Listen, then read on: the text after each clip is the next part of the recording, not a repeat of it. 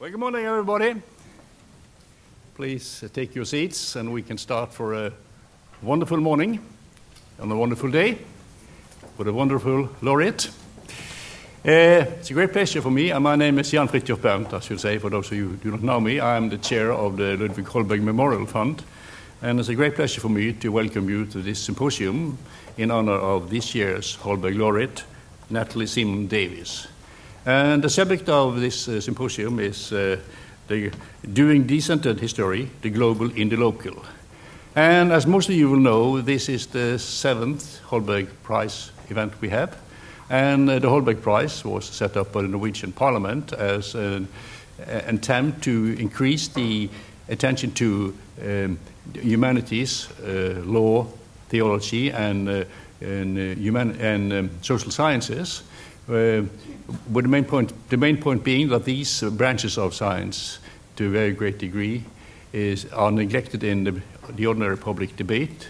There are so many prizes about excellent natural scientists, medicine and so on, but we feel that having more attention to the importance of these sciences as a part of our cultural understanding and our society is very, very, very necessary to increase in these days. This symposium, of course, is in honor of this year's laureate, but it's also a part of our own selfish thinking about this thing. We do not only wish to honor this year's laureate, we do not only wish to give more attention to her and other cultural scientists' work, we also indeed want to bring together eminent scholars from these fields to Bergen in order to have the opportunity to listen to them, to hear an exchange of ideas and criticisms. So this symposium is a part of what we are getting. It's our part of the bargain. We are getting all these fantastic scholars coming to us, and we can listen to them, and we can get wiser. And I look so very much forward to this morning session, which I think we all will enjoy so much, both because we have such an interesting topic, because we have such an eminent laureate, and because we have such an excellent panel. So I will leave the floor to the one of our moderators, Professor Ida Blom, who will take you through the proceedings together with Erling. Please. Erling Sandmo.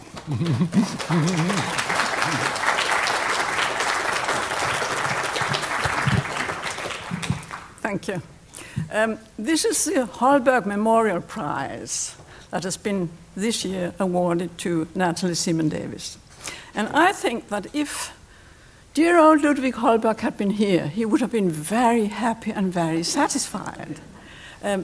Mainly because for the first time a historian gets the prize. And we usually think of Holberg as a playwright, writing all these funny comedies that are still shown at the theaters. And even this winter it was shown here, and it was sold out for months, actually, one of his comedies. So we tend to forget that Holberg was also a historian. Now, if we go about 300 years back in time, he started writing in Danish, which was then quite an event. The first history of Europe, and the title was Introduction to the History of the Most Eminent European Countries Until the Present Day. That was his first historical writing. After that, he wrote another book, which earned him a very severe debate with one of his colleagues. And it seems that that has discouraged him a little bit from doing history, because that was when he turned to writing all his plays. And we are so thankful that he did, because we still continue to enjoy them. But after a while, he went back to doing history. And he wrote a 3-volume history of Denmark, also in Danish. And for a very long time, this was considered the very best history of Denmark ever written. We tend to forget that when we speak about Holberg. He was also a wonderful teacher. He was, of course, a professor at the University of Copenhagen, and he used to teach his students that history was not just about remembering the dates and the big events and all the figures. It was about trying to understand why things happen, trying to explain why things happen. And he said that he did not look at history as the result of God's will, but as of the result of human agency. So he's very modern in a way, in his way of thinking. Even if he didn't think of history as a result of God, so well, he was interested in religion, because his next publication was a 3-volume, The History of the Church. And after that, very shortly, he wrote The History of the Jews. So religion to him was also something that took his attention. And we know, which is where he was really advanced of his time, that he was interested in gender. He wrote historical biographies. In 1739, he published the first one, The Comparative History of a Number of Great Heroes and Renowned Men, which was very natural. But a few years later, he published another volume, The Comparative Histories of a Number of Heroines and Renowned Women. So gender was also part of his understanding of history. Of course, writing history 300 years ago is very different from what we do today. But still, I'll take the chance of comparing Holberg a little bit to today's laureate. I think in some ways he decentered history. He looked outside the national borders to the rest of what was then the world, Europe. He looked at religion, and he was interested in gender. So they have something in common. And if we include his comedies, we will find that class was also on his mind. Because in most of his comedies, who find the good solutions? Who define the problems? Who make the masters make the right choices? The servants do. The servant girl Pernille and the servant boy Henrik are those who always solve the problems. So, decentering history, looking outside the national borders, looking at religion, looking at gender, looking at class, was something that Holberg initiated in a way 300 years ago. So, thank you, Erling.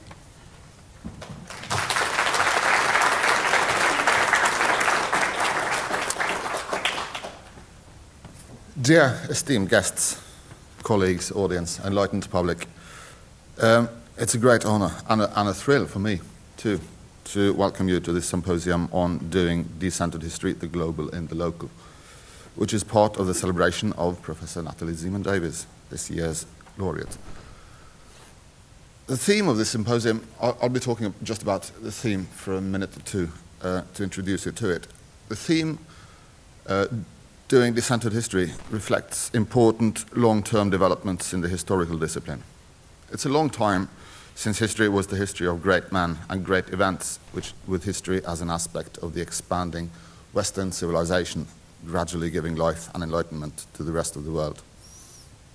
This view of the past was challenged by new kinds of historiography on workers, on women, on non-Western societies. The concept of decentered history implies the idea of a historiography which does not have a given center, but rather moves between places, works comparatively, concerns itself with that which is contemporaneous, the multitude of events and peoples and world views at any given moment. Difference becomes an issue of variation and heterogeneity, not of development. In Natalie Zemon extremely impressive body of work, Decentered also means that history can be written in extremely fruitful and interesting ways when studied from the point of view of past marginalities, by grasping and following those who are in highly specific and often precarious situations that force themselves and others to pose fundamental questions about themselves and the society they were part of. In other cases, their marginality would consist of poverty, privilege, solitude, or movement between cultures. Decentered, then, is a concept that can mean many things. It is decentered in its own way, even though, paradoxically, it implies the existence of a center from which we can still try to establish various kinds of distances. Our guests have been invited to reflect on the idea of doing decentered history as experts in fields that have responded to it in various ways. So I return the word to my co-moderator, Ida Blom.